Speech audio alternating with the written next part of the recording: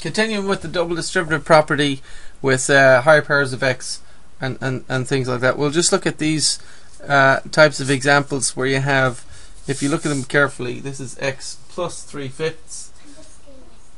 Yeah, okay. And this is x minus 3/5. So see the pattern here. And what about this one? What do you see here? A y cubed minus 0.2 times a y cubed plus 0.2. So you can see it's almost the same thing, only there's a difference of signs, okay, in between the two terms, right? So in any case, by all means, press pause and multiply this out and see what you get. Then check on the video. So press pause, multiply this out, see what you get, and then check the video for your answer, right?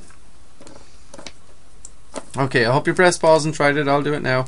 So the first step is double distributive property. So multiply everything by the x, and then multiply everything by the 3/5, right?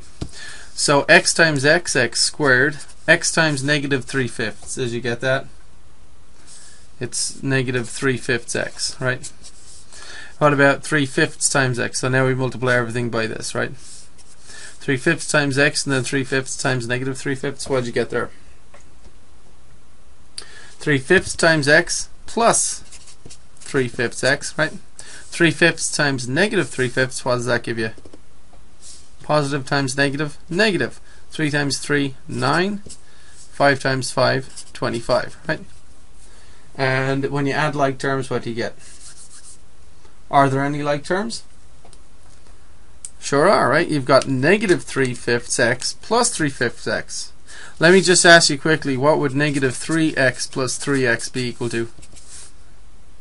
Wouldn't that be 0x, right? Or 0? Does that make sense? 0x is just 0, right? So what about negative 3/5 x plus 3/5 x?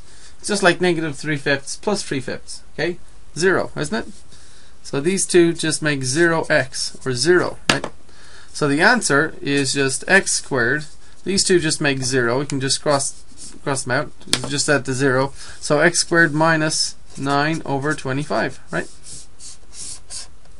Now, by all means, press pause and try this one, and then check the video for your answer, okay? Okay, I hope you press pause and tried it. I'll do it now.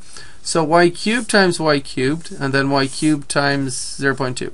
Y cubed times y cubed, y to the power of 6, right?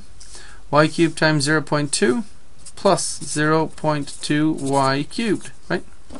Now what? Negative 0.2 times y cubed, and then negative 0.2 times 0.2, right? Negative 0.2 times y cubed is negative 0.2 y cubed. What's negative 0.2 times 0.2? That's a negative number. And by the way, when you multiply decimals, I'll do it down here.